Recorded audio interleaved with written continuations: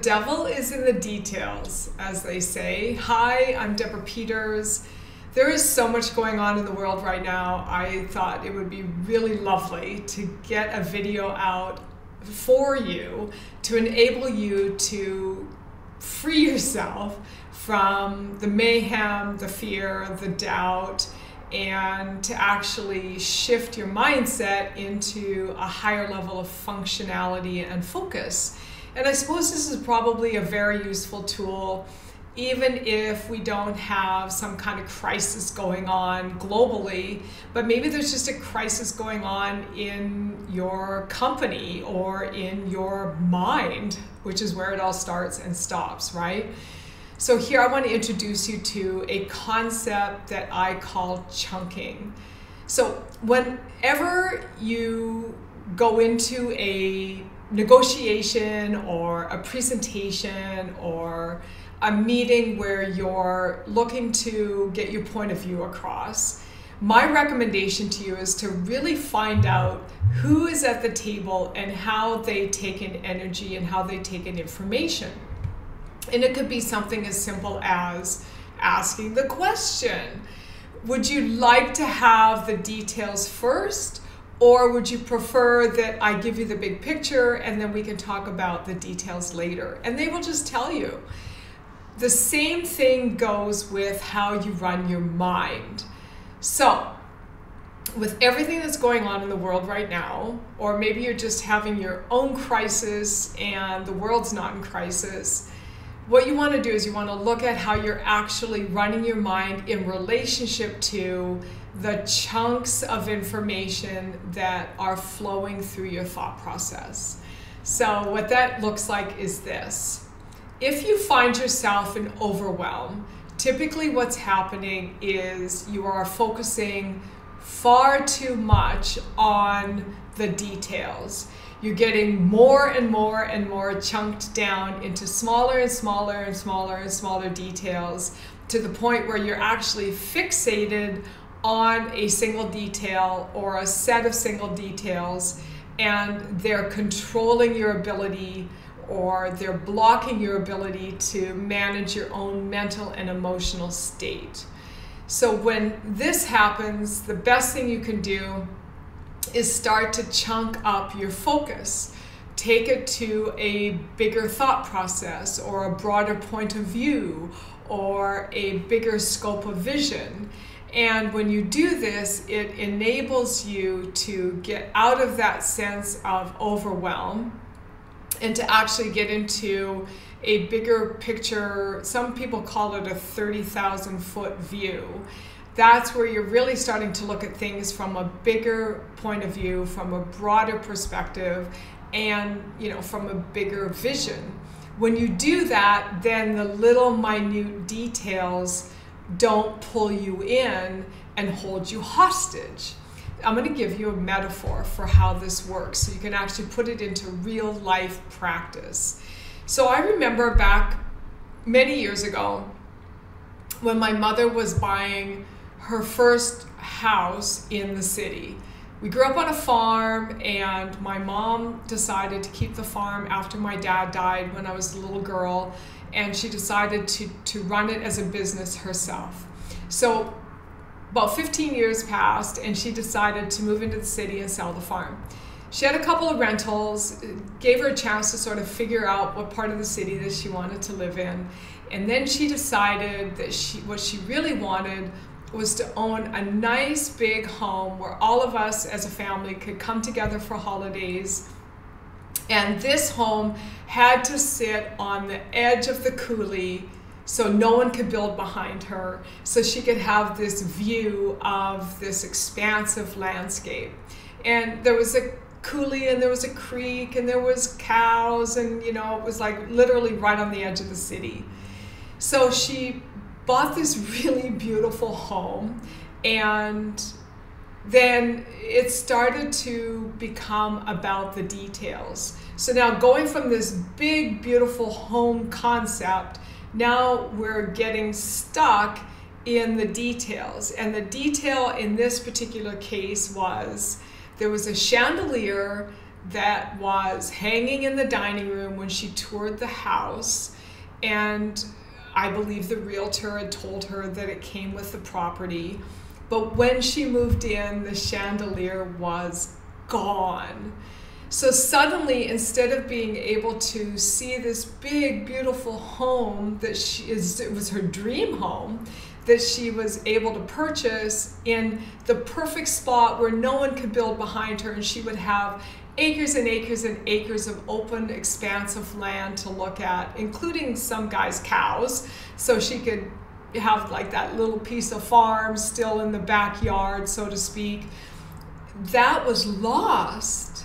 That vision got lost, and all she could see was this missing chandelier from the ceiling in the dining room, and the whole thing escalated completely out of control and turned into a lawsuit. It consumed her. It's all she thought about every single day. And I think I'm probably describing parts of you where you lose sight of the beauty of your life.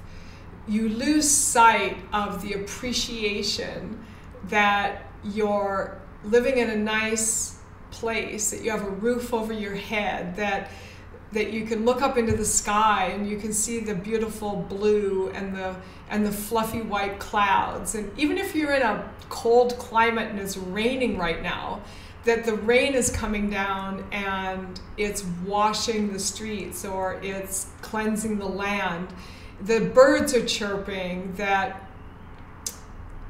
it's a breath you're taking every single moment. So we have a tendency to get stuck in what's not working instead of being dialed into the grace, the blessings, the joy, and just the very nature that here you are, you're on the planet, you're a gift, you are creation, you are generating energy and ideas, and you're contributing to the greatness of all that is just by being you. Just by being you. Just by, it's not anything that you do, it's just being you. And so if you're finding yourself going into any sort of fear, doubt, doom, gloom thinking, any sort of sense of loss, lack, scarcity thinking, please take a moment and lift yourself up. And that might mean you literally, physically lift yourself up and you stretch and you breathe deep and you reach your arms to the sky and you just simply say, thank you. Thank you so much for this day. Thank you so much for me being me. Thank you for this life. Thank you for this opportunity to be alive and to contribute. And put a smile on your face. Put a smile on your face and say out loud, you know, I appreciate myself. I appreciate being alive.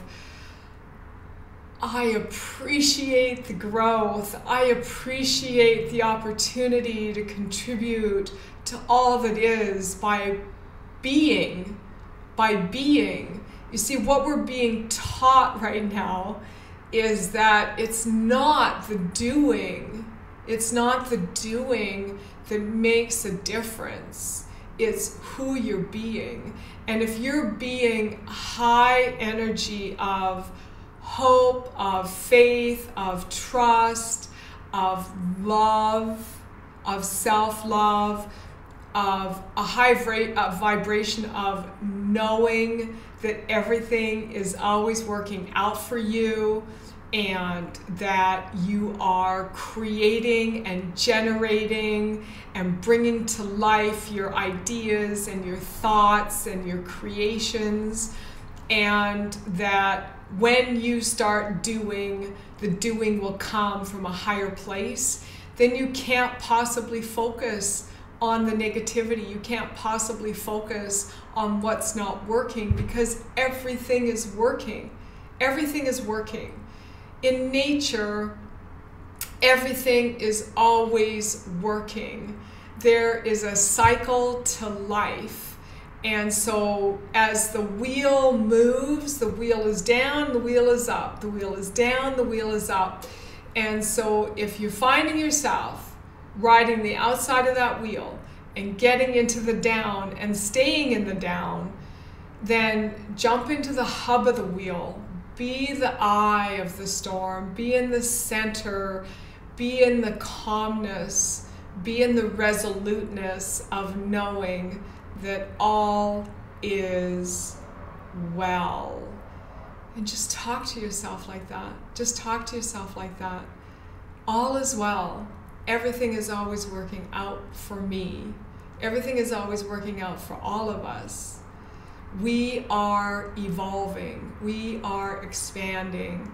We are greatness. We are choosing greatness. We are creation. We are creating. We are generating, allowing, and receiving joy, health, wealth, abundance, happiness. Talk to yourself like that. Get yourself up out of those small details of the wrongness and get yourself up into the higher vibration of love and appreciation. It's beyond gratitude. It's in appreciation. It's in love. And when you stay in that place and you marry your head with your heart, you will thrive. Your business will thrive, even in the most challenging of all circumstances. So thank you for joining me and liking and subscribing and sharing. Get this out to all your friends. So share the message. Love you guys. Take care.